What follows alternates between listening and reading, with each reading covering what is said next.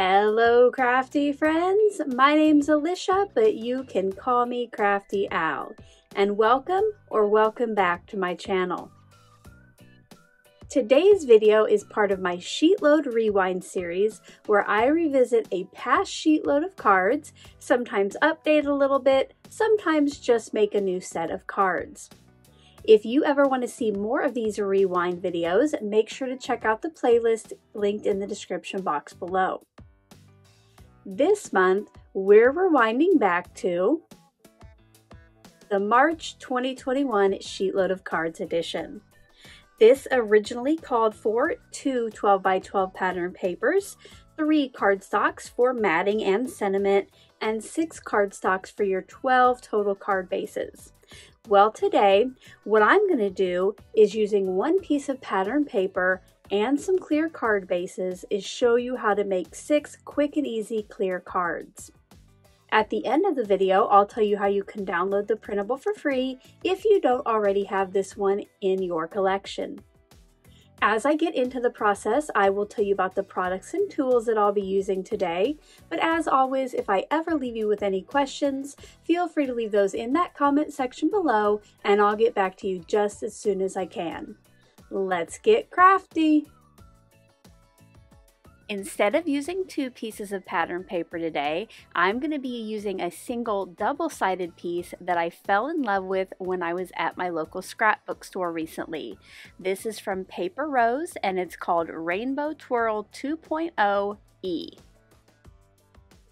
When I cut this piece, it's pretty much going to follow the original instructions, but for piece B, I'm going to cut those to 1 1/4 inches tall versus 1 1/2 inches.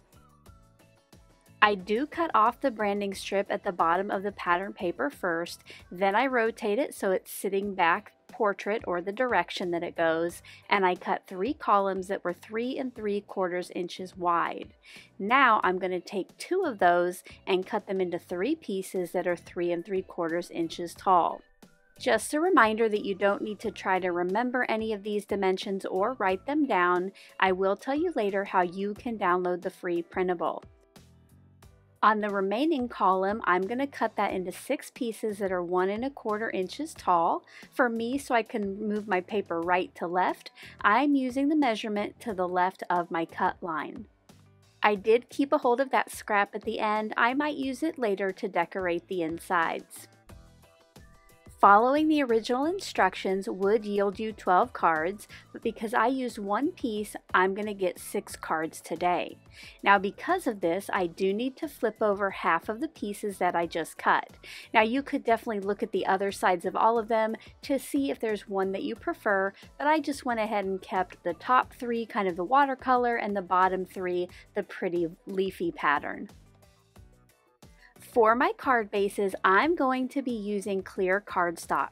So I got out 3 sheets of that, and I'm just going to show you how I cut and fold one piece. It is kind of hard to see on camera, but I sliced that to 4 1/4 by 11 inches, and then I can just fold this with my fingers. Now to make it stand up, you do want to get a nice fold there, so I did burnish that with my fingernails.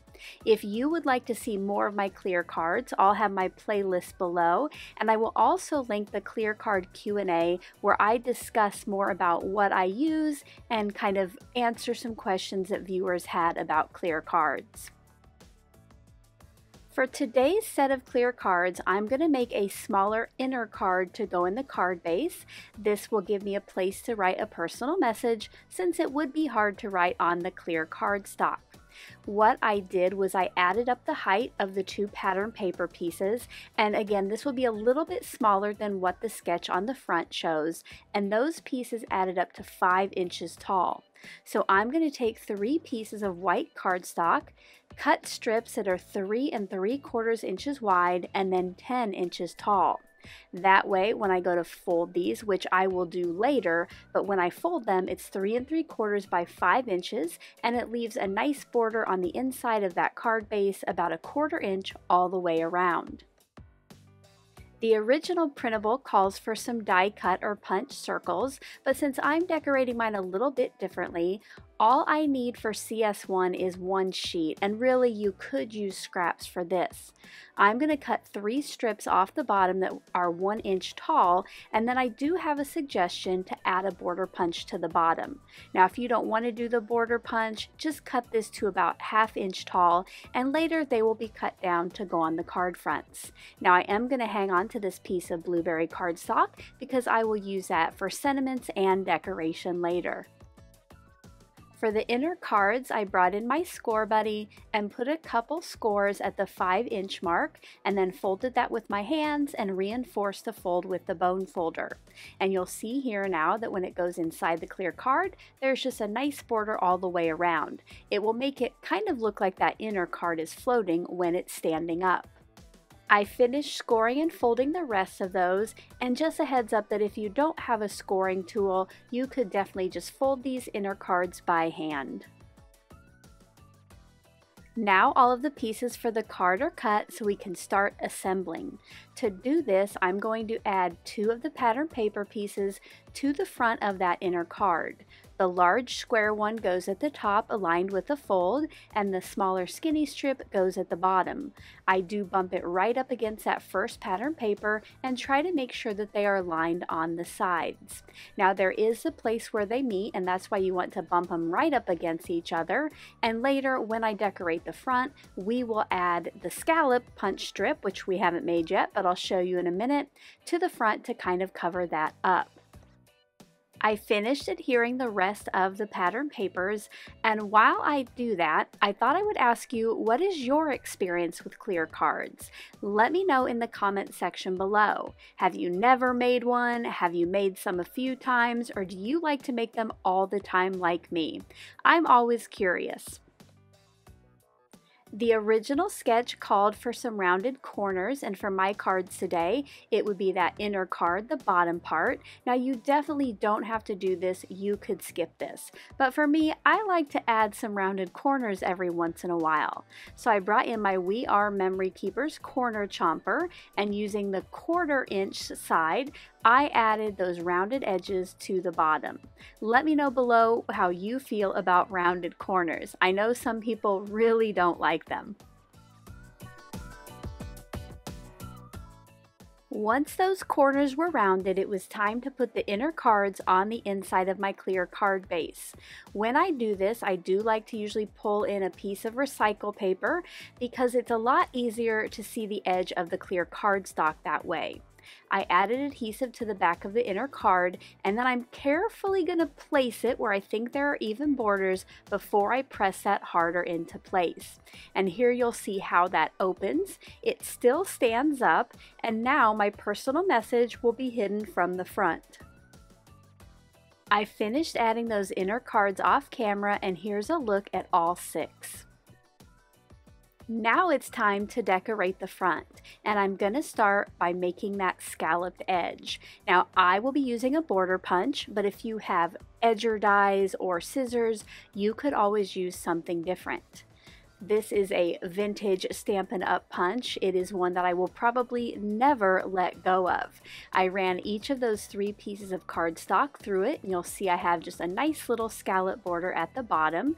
And now I'm going to take these and cut them in half to 4 1/4 inches wide. Later, these will fill the clear card base from left to right. And speaking of clear card bases, it's time to bring those back in and get our scallop strips added. I will be adding these to the front of the clear card base. That way we get the look of added dimension and layers, but it doesn't add any extra thickness to the card really. I added some ATG or tape runner to the back of this piece and got it placed across the front. Now you'll want to make sure that you like the height of where your scallop piece goes. I wanted to make sure that I could see as much of pattern paper piece B as possible, so I did move it up as far as I could. That still covered up the gap between, or where those 2 pattern papers met. Now for the remaining cards, to make it a little bit easier to line up the left side, I did bring in my Scor-Buddy, and I used that ledge at the bottom to help me line everything up. Hey guys, it's Editing Alicia here, and after I was going back over my voiceover, I noticed that I forgot to point something out that I wanted to during that part. You'll see here that from the inside of the card, or from the back of the front of the card, you can see the adhesive on this. I get asked a lot how I hide the adhesive on the inside, but honestly, I don't. Now, if that's something that bothers you, you could add another scallop strip to the back of the inside to cover that. But if you're worried about people saying something like, oh, I don't like seeing the adhesive, rarely do we look at the inside back of the cover. And if somebody is going to be that picky, maybe they don't deserve a handmade card. That's just my 2 cents. To finish decorating the front of the card, I'm going to be using this die cut Hello sentiment. I'm going to cut the letters out of blueberry and the shadow out of white. I also grabbed kind of a leafy viney die from my stash, and I'll be cutting that from the blueberry as well. I took that off camera, and here's a look at all of the die cut pieces. Now normally I am not a fan of sentiments where you have to add each individual letter. But if you watch my Advent series from last December, you know that I fell in love with this Hello die from the Spellbinders Advent calendar. So I did decide to use this today. I held each of the letters with reverse tweezers while I added liquid glue to the back, and then I placed it onto the shadow. Because I used liquid glue, I did have a little bit of wiggle time to try to get nice white even borders. I finished adhering those off camera so you didn't have to watch that, and I also figured out where I wanted my sentiment and the little leafy die cut piece to go on my card. So that's what I did next, just following that sample I made. I added the leafy die cut to the inside of the card over on the right, and then I added the die cut hello to the front to the left, and I had all of the letters sit right on the top of that scallop border strip except the H. The little tail hung down a little bit below. I finished decorating all of the cards in the same way. You know I usually like to add some sparkle or bling, but really the clear cardstock does make the cards shine a little more. So once those were finished, I had 6 clear cards, and here are some close-up looks.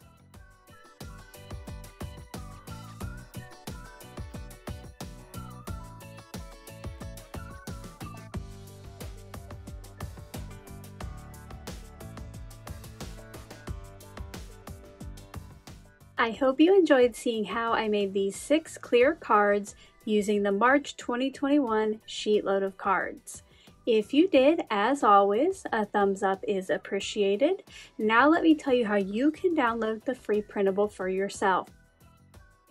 If you would like to make cards with the March 2021 SheetLoad of Cards printable, please make sure before you click on the link, which I'll tell you where it's at here in just a minute, that you have already clicked on that subscribe button below. That is the one thing I ask before you download the free printable. It's free, it's quick, and it's easy. Also, before I tell you where the link is, I want to tell you about a new page 1 that you might notice on this file that wasn't there previously. Unfortunately, because of misuse and missharing, I have had to add this page. Not only does it give you information on how to use my printable appropriately, but it also gives you some printing tips. So make sure that you pay attention to those if you're trying to download it and print it. Some of you are getting these pages printing really small because of the addition of this first page, but all of these suggestions here should help you get that figured out. Now, if you don't have a printer, you can always just open this and view it on screen. You're going to find the link to this March 2021 SheetLoad of cards down in the description box below my product list. Below the link, it will say to watch the video for a password, but you watching this far is your password. I hope you have a fun time getting crafty with the printable, and until my next video, I hope you're all having a crafty day. Bye-bye. Thank you so much for taking the time to watch all the way to the end of the video. I hope now you'll consider clicking on one of the videos or playlists I have linked above. And if you are interested in any of the products or tools I used in today's video, I do have some links in the description box below.